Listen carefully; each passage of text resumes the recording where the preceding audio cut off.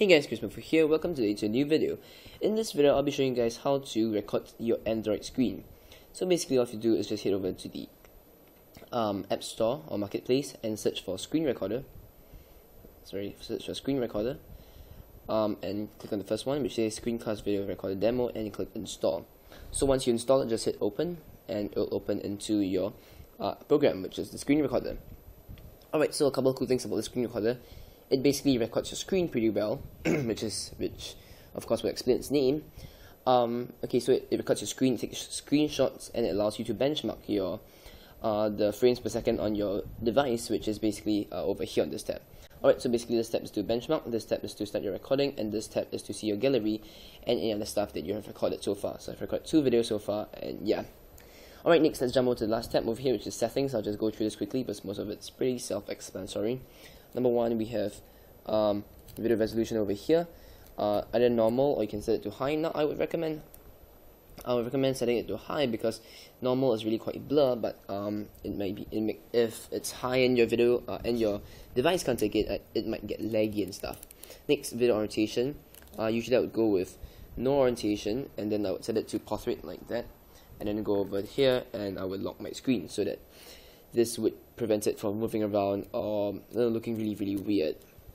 Next, frames per second on the while recording, I would go with 25 or 30 because I found those are two of the most unlaggy, if there's such a word, and one of the smoothest, I guess, in a sense. So 25 or 30, I'll just go with 25 for this time. Next, time lapse. Okay, time lapse is basically something, for example, something pretty cool. For example, if you're doing a speed drawing video on your Android or something, and it took you 30 minutes, you can actually set time lapse to maybe times 10, so that instead of 30 minutes, the video will become 3 minutes, which would, of course, that's why it's called a speed drawing. Yeah, but for normal recordings, you want to set it to 1%, one time, so that it's at the normal speed, and your video won't be like that kind of thing.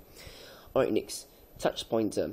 Now, this is just something cute. For example, if you're touching the screen, like I am right now, pointer will come out when you're recording, so I'm just going to go with something cute like a gingerbread. Oh yeah.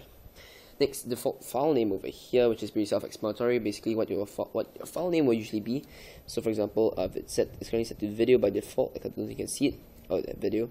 It would be video date and 001. Right. Next, record audio over here. You can check the box if you want audio. If you don't want audio, it's fine. Minimize recording. Minimize the program while recording. Depends on how you want it. And I would select that because then it automatically close by itself when you start recording. But of course, it's only available in the paid version.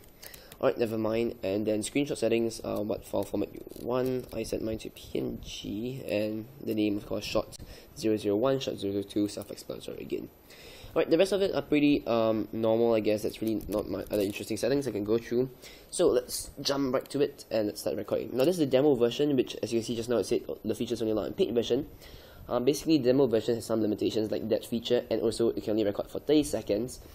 As compared to the paid version, which can allow you to record forever and ever. However, the paid version is $5.02, and if you can spend that kind of money, 30 seconds is a pretty short time, so go figure. Anyway, so right, just click this button, press to start recording, and as you can see, it says limited demo version, blah blah blah blah blah, no thanks.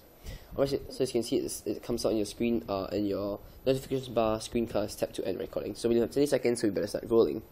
So press the home button, and you can just go around in your Android screen and look around and stuff, and tell your viewers what you want to show them in your Android, blah blah blah blah blah.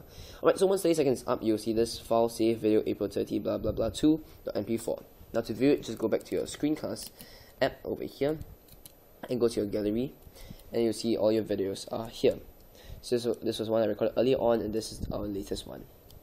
Alright, so thanks for watching my video. I hope you guys enjoyed it. I hope you guys have fun recording your own videos on your Android for 30 seconds, or pay $5.02 and record forever and ever and ever. And in order for you guys to get a good glimpse of how good or how bad this recorder is and whether you guys want to consider buying it, there's a link here, I guess. There'll be a little box here. You just click on it and you go to another video in which I show you guys, which I do a test run of the different stuff that I play around with this screen recorder. For example, I'm going to test out a game and stuff. Alright, so I hope you guys enjoyed this video, and thanks for watching. Goodbye.